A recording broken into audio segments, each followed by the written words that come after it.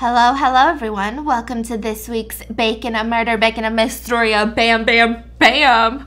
Okay, that was weird. That was a weird intro. Are you wondering what I'm wondering? Yes, visually, if you're watching this on YouTube, I am about to cook a whole meal, a whole mochi, multiple different flavors in this room. Is it gonna be a mess? Maybe am I gonna have an ant problem?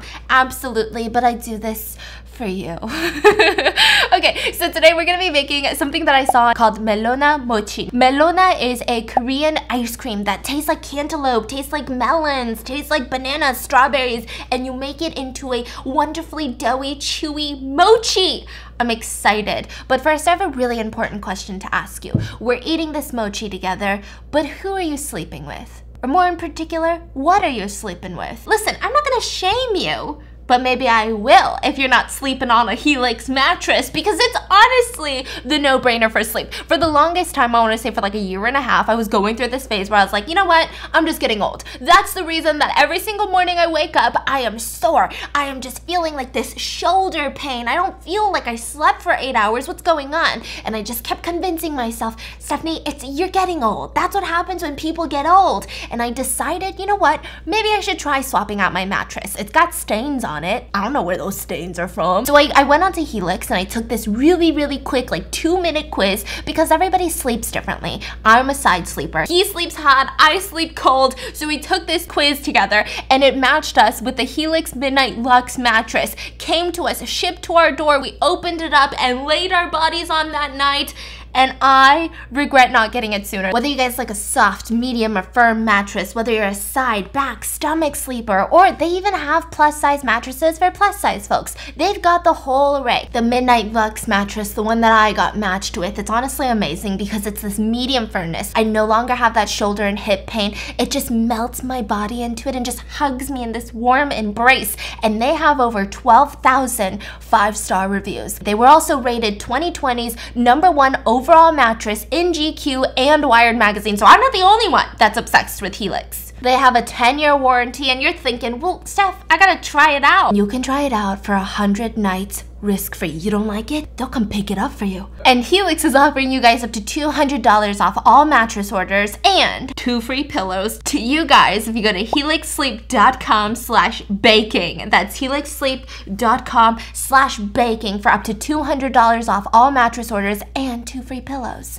Thank you, Helix, for sponsoring today's video, and let's get into it. So I'm gonna start telling you the story while I open up the melona ice creams. Sorry, I'm like narrating what I'm doing because of the audio listeners, and we're gonna put them into these bowls and let them melt naturally. I might stick them in my pants just to get the heat going. We'll see. That's a method. So we've got coconut, melon, strawberry, mango, and banana. So we've got the ice creams opened. We have a coconut. I think this one's gonna look like a regular mochi because it's pretty white in color. I know, this is a sin. We're letting ice cream just melt right in front of our faces. A strawberry. This one looks so pretty. The melona. This is my fave. I used to hate it growing up because it's not the sweetest ice cream. And then we've got mango. And then we have banana. Let's see. They're so colorful. So we've got green, pink, orange, yellow, and white. Wow. So cute. Look at this. The ice cream are chilling. They're melting. We're just gonna let it sit for like 10 minutes. I mean, you're supposed to let it fully melt. So maybe I'll do some of this action. Maybe it helps. I have no idea. So the movie that we're talking about today is a Spanish thriller, which, by the way, I think that this might be the last bam before we move. Hold on to your tits, because when we move, there's gonna be a whole change. There's gonna be a whole revamp, a relaunch of BAMs. I'm really excited. You have no idea, but I can't tell you all my secrets yet. My hair is full of them. My hair is full of secrets, okay? So this might be the last one, and it's maybe we're gonna be doing a book after this one. It's called The Secret in Their Eyes. Yes, it's a Spanish thriller. Yes, is there an American? Movie today. Yeah, there's a movie today. There is an American remake, which is rated so horrendously. So I went ahead and I watched the OG, okay? I watched the Spanish film, and I am intrigued. I'm gonna tell you the story, and you tell me how you feel, right? And what would you do if you were in this situation? It's one of those movies. Like, would you do this if if you were in this situation? Kind of that question. So it starts with two different people. We've got a retired criminal detective by the name of Benjamin. Now, he's retired from his job, was a great investigator, it seems, and he's writing this novel about a case that he tried working on 20 plus years ago, like 25 years ago, really. And it was the brutal assault and murder of a young 23-year-old woman who was murdered in her own room, like her own house. She was a newlywed, she was a school teacher. I mean, how could this happen? And we've got Judge Irene, which is kind of like the prosecutor at the time. So she was working with Benjamin for most of their careers. And it's got a little bit of like this, do they love each other? Do they not love each other? What's going on? Like, are they gonna kiss? I don't know, right? Like, they're talking about murder, but like, I'm like, are they gonna kiss? It's kind of gotten like a K-drama vibe to it. So he starts writing this book, and the movie is told in these little sequences. We get a flashback to the past, and then we have Judge Irene reviewing his novel, like reading it, and she'll make some commentary on it, and then kind of guide him into, this is like him writing the novel. Like, that's the whole process of this movie. She'll tell him, well, what scene are you gonna put next? Like, what part of the story is next? And then we get another flashback, and then some more commentary, right?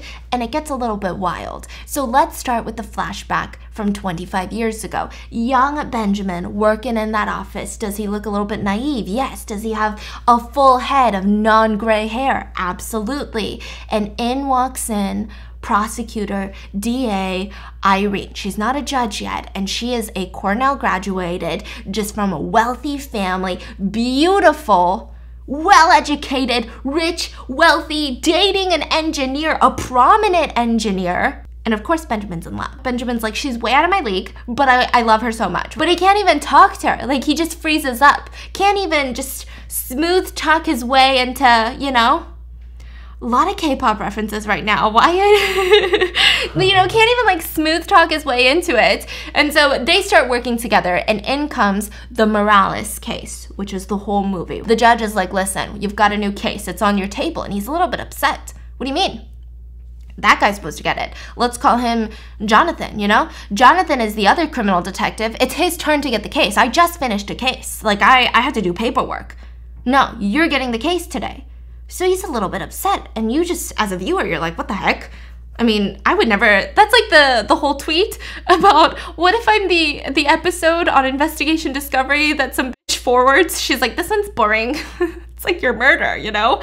And so he's like, okay, well, I guess I'll take the case. He rushes to the crime scene, and almost immediately the vibe changes, okay? Because when he walks in, he sees the dead body of Liliana.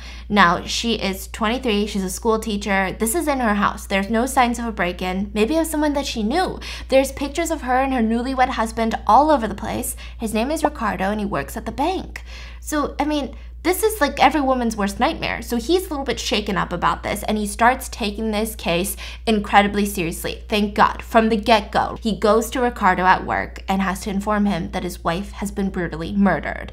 And this guy, I mean, I was a little bit suspicious of him, okay? Because it's always the husband. But he seemed so genuine. He just was so distraught. He said, there's nobody that would have the key to our place. There's nobody that's been stalking us. We don't have any enemies. I don't understand. So he's like, it's okay. I'm gonna solve this case for you. And he rushes back to the office to get his work started when Jonathan, the other criminal investigator, in front of the boss, makes a whole scene. He says, you know what, Benjamin? You were too lazy to take this case. You don't want this case. Oh, I don't want more work, you know, That's what you said, right? You're welcome. I solved it for you. I got 2 guys in jail. They confessed to it. 2 construction workers. Yeah, they were working in the building. They raped her. They murdered her. And now they're in jail. And the judge is like, wow, good work, Jonathan. The boss is like, wow, you didn't even have to do that. That was Benjamin's case, but good for you. Just like a whole 9 yards, pat on the back. And Benjamin's pissed, okay? So he goes to the prison. He wants to question them. Why would you do such a thing? What is wrong with you? What kind of evil monsters are you? And when he opens that prison door, he looks at one of the 2 construction men, and he immediately runs back to the office and decks Jonathan in the face. Can you guess why? Can you guess why? He's beaten. Yeah, the guy that was in prison, I mean, his whole eye was stitched up, his lips were stitched up, like it was bad. He was badly beaten. So this prosecutor, this criminal investigator, had beat the confession out of him, which means this is a false confession. Like, you just put 2 nobodies into prison just because what? They don't have these like high jobs. They don't have credibility because they're quote unquote construction workers. Like, big deal, right? And he's like, I'm gonna file a complaint. Meanwhile, Jonathan's on the ground at the courthouse, like yelling racial slurs against the two guys that are in prison, just like really insensitive slurs, what? Right? Yeah. And so he's like, I'm gonna file a complaint. So at this point, the judge has to move Jonathan to a completely new jurisdiction. He does not get fired, which is wild, right? But he gets moved to a different jurisdiction, and Benjamin is still working on this case. So that night, he's trying to work in his office, but he can't stop thinking, and he just rushes to Ricardo's place and knocks on the door. Now, this is the husband of the woman, Liliana, who's murdered, and they start going over these old photo albums of Liliana. First of all, Ricardo, super sweet husband. Like, he took so many wonderful pictures of her, like, kept them all, just seemed really considerate, right? So they're passing through the pages, and she's truly so beautiful, and he keeps saying, when you catch this guy, what's gonna happen to him? Well, for murder, he's gonna get life. And we don't have the death penalty, so he'll just get life in prison. Is that okay? And Ricardo's like, yeah, I don't like the death penalty. And Benjamin's thinking, well, I mean, I know most people don't unless it's their loved one that gets murdered. Then suddenly, you know, you might have different ideas about the death penalty. No, I don't like it. Because what? He gets injected with something and he takes a very long nap? I wouldn't mind getting injected with something and taking a very long nap. I'd rather him rot in prison for life. That's what I want. I want him to sit there and think about what he did for life. So Benjamin's like, yeah, makes sense. And he's scrolling through these photo books, just flipping page by page, and he notices something. Ricardo, who is this man right here? Oh, I don't know. Some of these pictures are from before I even met her.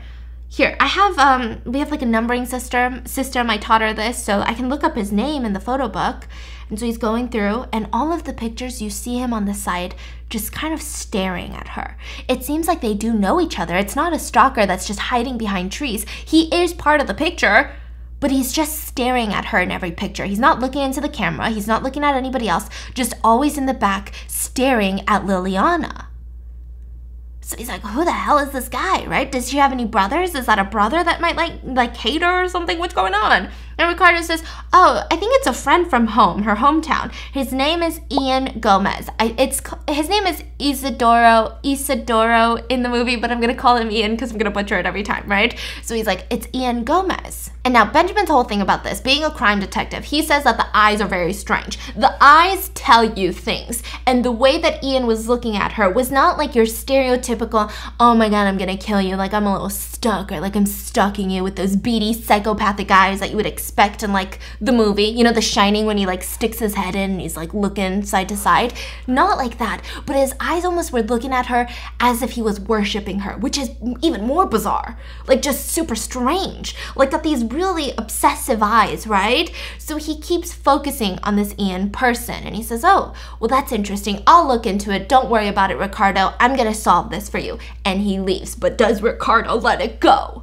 So now that we've melted it, I'm just gonna add in some glutinous rice powder to each one of them and make it into like a thick consistency. Then we're gonna need to microwave it. You're gonna wanna mix it really well. So what does Ricardo do? Does Ricardo, this loving husband, just leave it up to the detective to solve this case? Absolutely not. Would you? No. He looks up Ian's phone number in a directory. Yeah. Do you want me to do it? No, that's okay. I got it. I can mix, you know? Oh, you can make the minute that I say that, I get flour everywhere. You are distracting me, sir. You're stop taking off your clothes over there in the corner. I'm kidding. Okay, so does Ricardo just leave it up to the detective? No, he decides that he's going to look into a directory and call Ian's house number. And when he does, Ian's mom picks up. And he says that Ian has moved into the city, which is the same city that they live in about a month ago. So this matches the timeline, okay? Everything about this matches. And so he pretends that he's just a job offering, like, oh, I was just trying to see his address because we're trying to give him a job. And the mom's like, oh, that's weird. Did he happen to know a Liliana? And she says, yeah, why are you asking that? They used to date when she lived here. They're from the same hometown. And he says, oh, because Liliana is the one that offered him the job, is referring him to the job. I mean, he lied. He doesn't want to let Ian know that they're on to them. and he's crying. It's a really emotional scene. And so Who's the mom, crying? Ricardo. While they're on the phone with mom? Yeah, like he's trying to like fix his voice, but he's not crying, you know? But you can see that he's like about to sob. Because he's pretending like Liliana is the one that referred him this job. When in reality, Liliana's been murdered. So, you know, and she's like, oh, well, he'll be so happy to hear that. He really likes her. So he just hangs up the phone and he starts freaking out. Now, Benjamin, the detective, on the other hand, he too wants to catch this guy, but he can't seem to get an address. He knows that he's working at some construction site, so they go from construction site to construction site, and when they finally get to the right one, they said that something peculiar happened. The other night, he gets a phone call, and he just leaves in the middle of the night. I mean, literally, we owed him like a week's worth of pay. Is that not crazy? Most people will stand at our door, demand our pay, but he just packed up all of his stuff from the hostel and he left. A little strange, don't you think? Suspicious. So they keep looking for him. Eventually, Benjamin and his assistant by the name of Pablo, who is a really nice old man but spends most of his time drinking at the local bars, they decide that they're gonna stalk Ian's mom. They find her, they break into her house, and they try to look for anything of where he could be right now, because Ian is a bit of a mama's boy. There's no way that no matter where he is, a motel, a hostel, a different country, he would have written letters to the mom. And it seems like the mom knows what's going on, because they find a stack of letters, but she threw out all the envelopes. So they have no address, they have no return address, nothing. So they start panicking. She comes in right as they're about to leave the place. It's like this whole show. Wow, some consistencies are very different. Like this banana one's quite different from the other ones. A little clumpier maybe. So, you know, it's a whole show. They grab the letters. It's like 17 letters and they leave. Now, when they get to work, their boss is waiting for them. You know what's funny? Ben, you know what's funny, Ben? I just got a call from another jurisdiction saying that this old poor lady's house got broken into, and they found a very suspicious vehicle parked on the side of the street. They ran the plates, and can you guess? Starts with a B, ends with a I'm about to fire your ass. You know, do you know anyone like that? The license plate number is this. And he's like, okay, yeah, it was us. So he confesses to it and he says, what is your problem? Why are you breaking into an old woman's house? For what? Because he's in some pictures with the victim? Like that's not probable cause. That you can't even get a search warrant for something like that, which is obviously why you broke into the woman's house. Don't ever do that again. And he gets left off on a warning, and Irene calls him into her office. Thankfully for Irene, she was able to smooth talk the other jurisdiction and get the charges lifted. They're not going to arrest Benjamin. They're also not going to fire him, but the case is officially closed. Closed? Who's the Bizarre. Who's the killer? They don't know. They're just going to close it. Yeah, love that police can just do that, you know? They're just like, you know what? We decide that we're closing it because we can't solve it. So there we go. So they closed the freaking case. We microwaved the mochi for 2 minutes, mixing in between. Now we're just going to put a little bit of oil onto our clean little board so that we can knee it on there really well. Did you tell them what you're making? Yeah, melona mochi. A mochi. A mochi. I'm making a melona mochi. It's hot, huh? Yeah. Very hot. Oh my god. Oh my god. I keep burning myself and I keep going in to grab it again. Like, it's kind of the dumbest thing I've ever done. Like, when will she learn? We don't know. But I feel like for stuff like this, time is of the essence, no? Yeah. So, let me get this one a little oily. Okay. I just imagine, like, the people listening to the audio, like, in the car, and you just hear, like, what are you listening to? Okay. Now I got the strawberry in there. You're just going to kind of knee it into a ball. I mean, it's already a very... I think they do the folding stuff to make it round. No, like kind of pull the thing into middle to make it round. My fingers are getting first-degree burns right now, and you're just backseat driving this mochi to town. So about a year passes, and Benjamin is busy working on other cases because, you know, it happens. He's got a million other things to do when he walks through a very busy train station and he happens to run into Ricardo and he's saying, oh, Ricardo, like, what are you doing? What are you doing just sitting here? Are you waiting for someone? And so Ricardo tells him that he has been waiting at this train station and all the other busy ones in this area for the past year, every single day, after work. Because if this Ian guy is living in this city, if he's anywhere near this city, he would probably have to use one of these as transportation, right?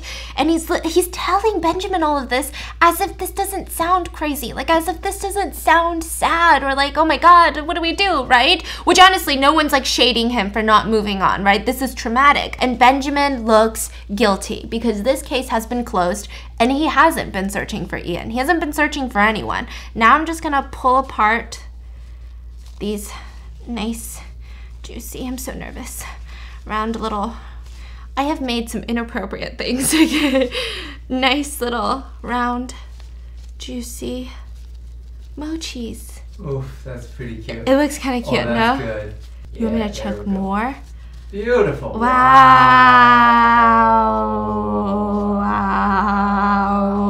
Wow. So Benjamin runs back to the office and he goes up to Judge Irene and he says, listen, I need you to do me a huge favor.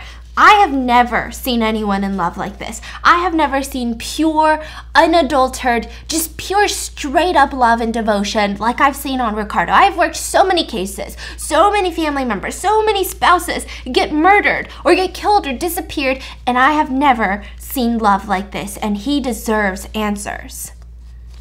And so what does Judge Irene do? She secretly low-key loves Benjamin, but she's engaged to a very world-renowned engineer. She says, okay, fine, open up the case again.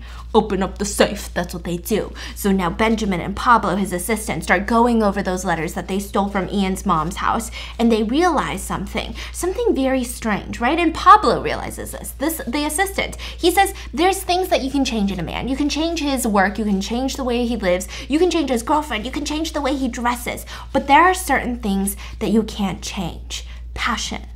My passion is drinking at bars after work, okay? That's my passion. No matter where I go, I'm not gonna stop doing this because that's my passion. And read these letters. They have numbers, they have names. We kept looking up, criminal records of all these people, but maybe it's not his friends. It's soccer. All the numbers and all the people reference major soccer players. We just gotta go look for him in the stands.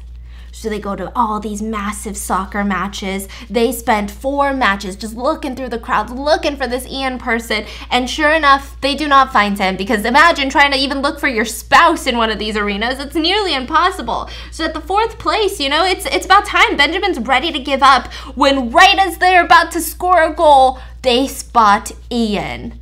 And they try to grab at him, but of course he makes a run for it. The crowd erupts into cheers because their team just scored a goal and there's just chaos. They're running after him, chasing after him. He's jumping through bleachers. He's jumping through the back ways. They're chasing him. By the way, Benjamin and Pablo are not that fit, so it's a little bit strugglesome to chase after him. And somehow the police, like a major police force, gets involved, and Ian decides the only way to escape is to run out into the field, which is like the dumbest thing ever, because if you think that the police are chasing after you, try running out into the court of like an NBA game. You're gonna get tackled and arrested and just probably put in prison for the rest of your life.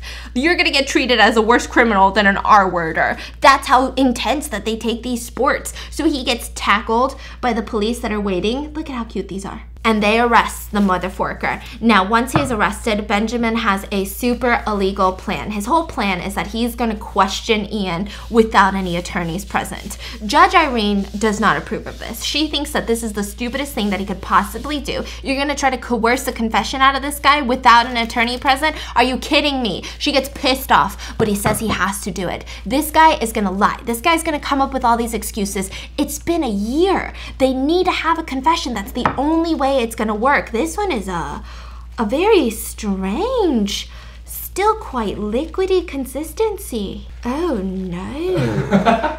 Judge Irene does not approve of his questioning, but instead Benjamin goes ahead, brings him into the office, and starts questioning him. I know you did it, you crazy mother. You creepy little motherforker. Why did you leave that hostel? Why did you change these jobs? Why were you in these pictures looking like an absolute creep? And of course, this guy. Is this one sticky? Yeah, I think all of them are undercooked. Oil me up, baby. Oil me up, okay? So he brings in Ian to be questioned. Now, Ian is playing that role of just like this nerdy boy who has no idea what's going on. What am I arrested for? She's been murdered? That's crazy. I didn't know anything about it. I've just been working. I've just been doing my thing. We used to like each other, you know, but that doesn't mean I murdered her. And Benjamin's pissed off by this. He's like, yes, you freaking did. If you didn't, why would you change hostels? You know, we went to that place and they said that you moved out super quickly. If you didn't, why would you leave that construction job without getting a week's pay? Why would you do all of these very suspicious things if you didn't murder her? Admit it, you murdered her. And the whole time he's like, what are you talking about? I just couldn't afford the hostel anymore, so I left. What are you talking about? I got a better construction job that was paying me so much more that I didn't even need to stay around for that extra week's of worth pay, you know, blah, blah, blah. And at this point, Judge Irene comes in and she's a little bit pissed off. Like, she told Benjamin not to be asking Ian all these questions without an attorney. And she leans over to whisper in Benjamin's ear, like, you better not freaking do this. You know, they're gonna come, they're gonna fire us. And she looks over at Ian, and he is staring like a psychopath into her, like, shirt. You know, because when you lean over, your shirt kind of falls open a little bit.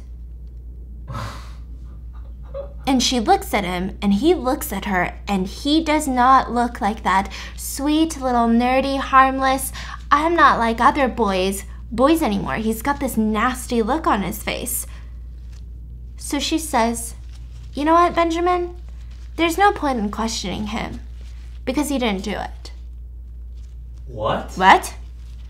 So of course Benjamin's like, what are you talking about? And Ian's like, see, she knows I didn't do it. There's no way that he could have done it. Think about it. You're a crime detective. Think about it. There's no way. I mean, let's look at these autopsy pictures, right? She scrolls around into the files, finds the autopsy pictures. She was brutally assaulted. This guy, I mean, look at his arms. They're noodles. We're looking for someone who has upper body strength. This one's not it. He's got noodle arms. And Ian looks a little bit pissed, but like, okay, yeah, I didn't do it. And besides, remember the report, and now Benjamin's catching on. You know, she says, besides, the report said that the intruder was let in. You think that this beautiful girl, Liliana, knows this?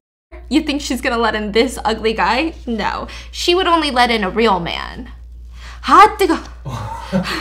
It's the hottest thing. Cute. Can I get a little more oil? Okay, I'm gonna have to speed through these real quick. Okay. It's really hard to tell a story and make these mochis. Oh, it's not easy to be a mochi master, huh? No. No wonder mochis are so pricey. Yeah. Oh yeah, found it.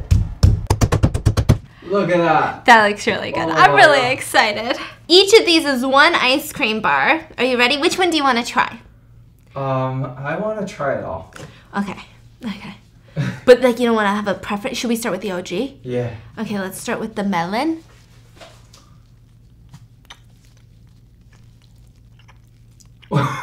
What's that face? No, it's so good. I think it just needed a little more oil on the outside.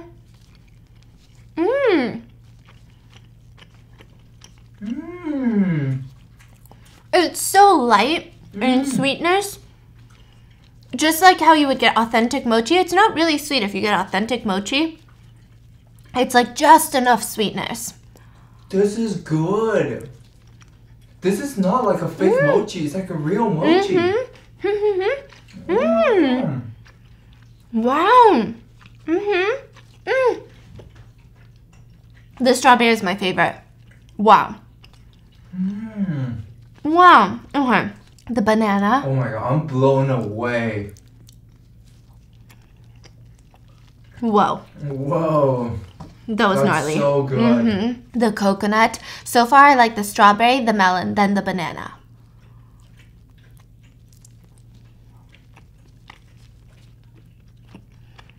I think you'll love coconut. It's toasty. Best for last, mango.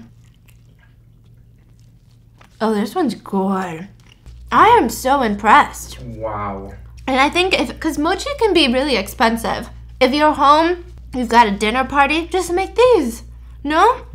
And the different colors, the softness, the slightly sweetness, so good. What's the recipe? You saw it on TikTok, right? Yeah.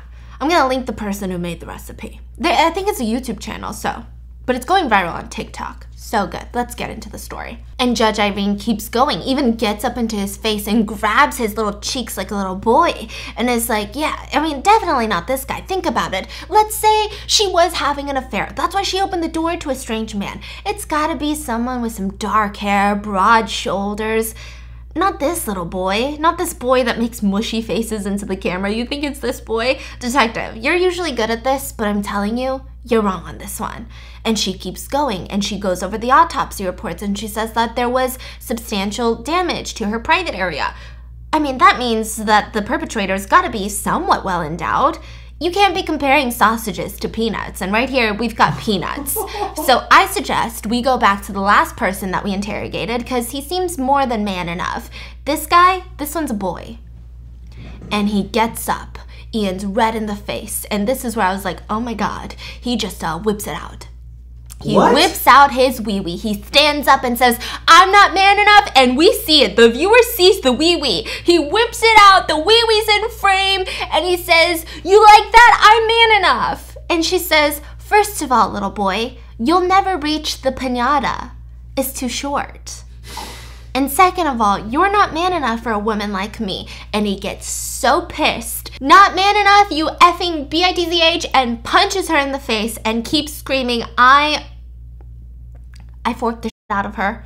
I forked the shit out of her. I forked her brains out like I was so good at it. Just screaming about how he R-worded Liliana. He confessed. He confessed, and he was pissed. And he punches Irene in the face. So they detain him. This is the confession. A lot of other people were there to witness this whole scene of him whipping out his eggplant, all of that. And he gets put in prison. She's really good. Yeah. She knows what triggers him, right? Yeah. She really knows how to trigger these people to get them into confessing. And on top of that, he gets arrested. Now here's where the story gets crazy. After a year in prison, he gets released. He gets released. He was supposed to spend life in prison. This is what they had convicted him. He was charged. He was sentenced to life in prison. But guess who releases him? Jonathan, the other criminal detective from the other jurisdiction now, the one that got into a whole fight. Why does he release him? Because in prison, he became a prison informant against bigger people. So Jonathan gets confronted by Benjamin. Benjamin's pissed, so is Irene. Like, what are you talking about? This man committed such heinous crimes against women. He murdered a woman. He R-worded a woman, and you're using him as a police informant. He's literally on police payroll. That doesn't make any sense. And he says, I don't care what you have to say because I got the big boss's approval, so you can't say shit. And as they enter the elevator to leave Jonathan's new office, guess who they run into? Ian, who is in a suit and tie now, recognizes them, gets in, and makes a whole show of taking out his police-administered gun and, showing them that it's full of bullets, taking out the magazine and showing it, cocking the gun. What? Like a whole shit show. So they're terrified. I mean, at this point, Irene says, there's no way that he's going to come after me, I come from a prominent family. He would be an idiot. He would literally risk his freedom to come after me. He would never get away with it. But you, Benjamin, you just don't know that. So that same day, Pablo gets arrested. He was causing a scene. This is Benjamin's assistant, right? He was causing a scene at the bar.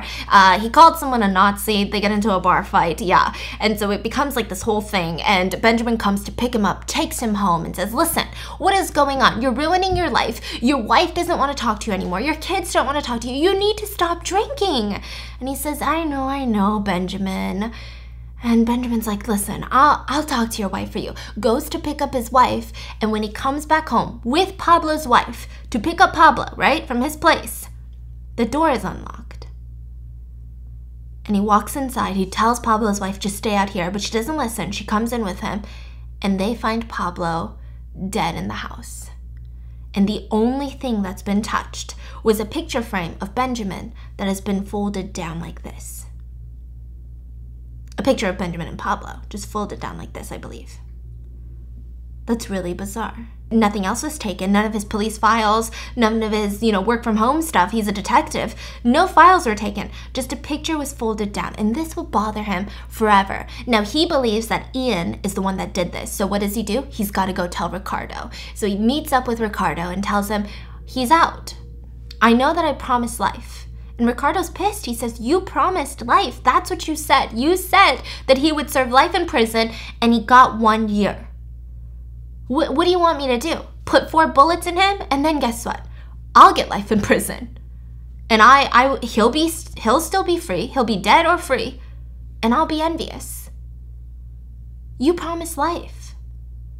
And Benjamin, what can he say to him? There's nothing that he can do. He just wants to tell Ricardo, at one point, maybe Ian will come for you. Like, just be careful.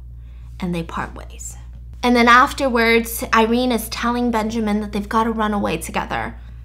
Because Pablo's dead, Ian's going to come after the both of them. Definitely Benjamin, maybe not Irene, but maybe they can start fresh in a new city. She's got family members, she has connections, they can get a new job. Let's just do that. But he says, no, you have to stay here because you're getting married and this is the job that you love. And he gets onto a train and they part their ways. So now we get a present time flashback to where Irene, old Irene with her husband and her children, is reading this and she's like, I mean, I'm glad it's a work of fiction, it's a novel, so nothing's true in here. And he looks at her like, but isn't that what happened? Isn't that what happened? I left you at the train station and you were running for the train and waving at me and we cried. Isn't that what happened?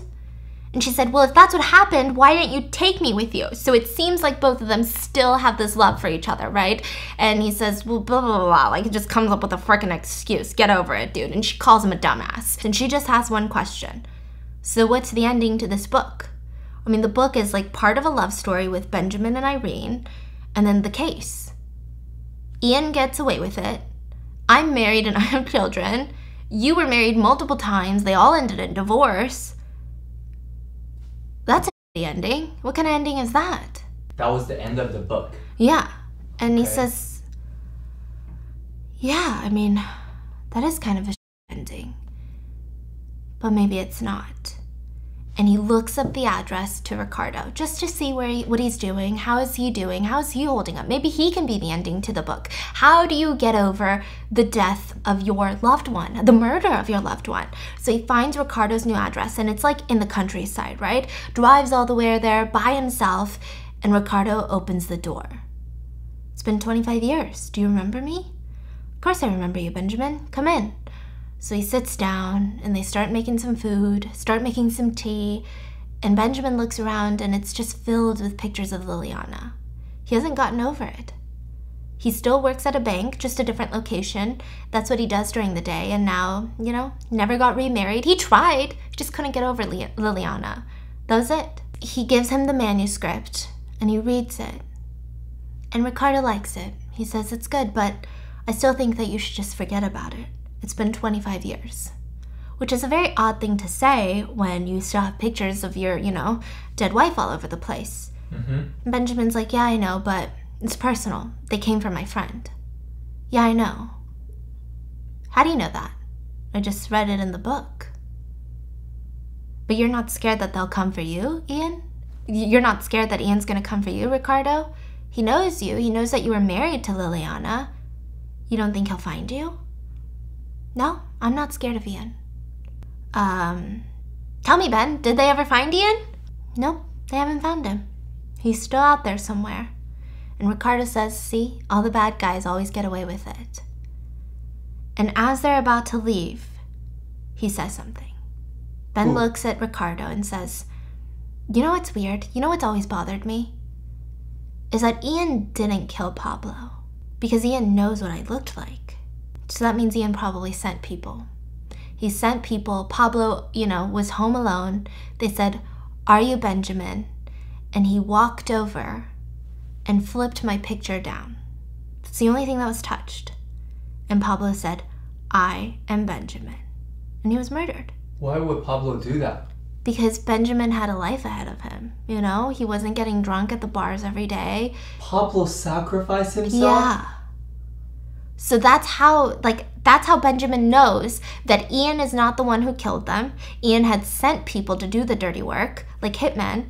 And Pablo knew that these were hitmen, like right upon entering the house. They look like hitmen. They've got these big, machine guns with them. And he said, yeah, I'm Benjamin. And they killed him. So it's personal. I'm not just going to forget about it. And Ricardo keeps saying, it's been 25 years. just forget about it. Move on. Just keep the memories, okay? That's all you have. Just move on. So Ricardo's about to leave, he's telling them about how Ian had sent hitmen to kill Pablo. And he's like, how are you not scared?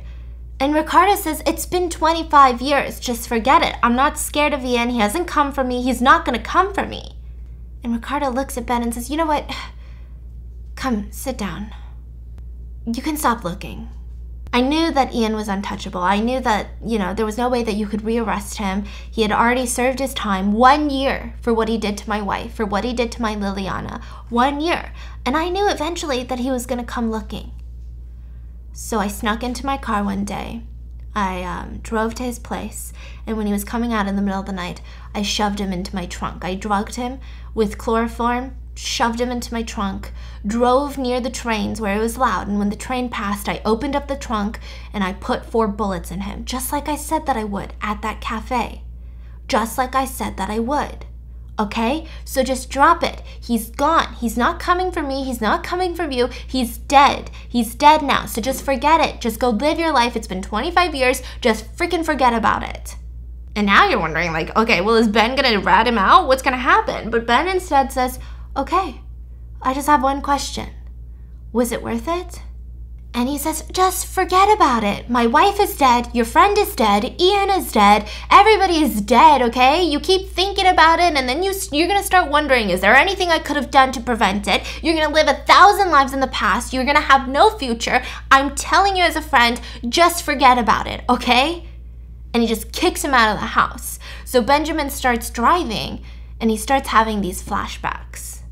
All these thoughts keep rushing to him of how he promised Ricardo that he would give him life. And now Ricardo had to do this crazy thing of murdering someone else, which, by the way, a lot of guilt if you're a good person, even if it was revenge, right? Like, all of this guilt and of murdering Ian. I mean, what does this come to? And then he just stops the car. And he gets out and runs back. He leaves the car there and runs back to Ricardo's place and starts hiding behind the trees, just watching him the rest of the day. And at night, Ricardo comes out of the main house with a tray of food. Maybe he's eating dinner. And he goes into the shed. And Benjamin gets up and starts working closer and closer to the shed. And he peers through and he sees it's a makeshift prison. There's prison bars. And he walks in and he sees that Ian is alive and he's being held prisoner. And Ricardo is feeding him dinner. And it's just silence. And Ian comes up to the bars, like, trying to touch him. Like, please, I just have one favor. Can you at least have him talk to me? Wait, Ian's talking to... Benjamin. Oh, so Benjamin walked in? Straight up? Yeah, just like that? Straight up walked in. And he's like, can you please at least have him talk to me? He won't even talk to me. Nobody talks to me. He won't even talk to me. And Benjamin looks at him and looks at Ricardo, and all Ricardo says, you promised me life.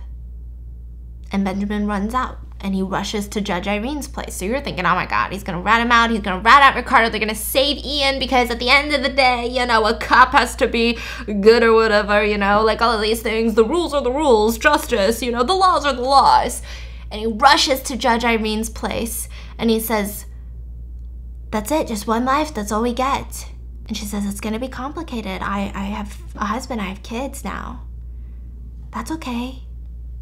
So instead of ratting out Ricardo, he decides that love prevails and he's got to ask out Judge Irene and they're gonna start dating finally. And that's the end of this. Yeah, they're like in their 60s now. But you know what? Okay, steaming hot love in their 60s is steaming hot love in their 60s. And that's the end of The Secret in Their Eyes. I mean, the question is, what would you have done? Wait, so are you sure it's not? Okay, so these are the chronological order. So Ian had someone come and kill Benjamin as revenge. He knew that he couldn't kill Judge Irene because she's super well connected. They made a point in that. How do you know it's not the husband? It's not the husband. He had a really good relationship with Benjamin. Like they had like this almost like, he knew that Benjamin tried, Like he didn't have resentment for Benjamin, he just had resentment for the law. I just hope that there's some sort of torture involved. You know what I mean? Because that would be a waste if there wasn't. That'd be a waste of breaking the law, Ricardo. Especially because this is fictional. I can say whatever I want. If this was a true crime, I'd say, you know what? Leave your opinion in the comments, because I have none. Got none.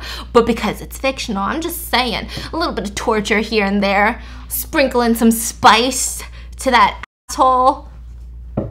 Literally. And this whole BAM thing is going to be changing. We're going to have a weekly schedule. We're going to be posting the audio the day before the visuals, and the backdrop's going to be different. The content's going to be different. The baking's going to be, we're going to zhuzh it up. Just wait until we move. So stay tuned for all of that. Make sure to go follow Bacon and Murder on all podcast platforms or wherever you get your podcasts, just so you can stay tuned. Make sure to check out helixsleep.com/baking for the best sleep of your life. And I'll see you guys tomorrow. Bye.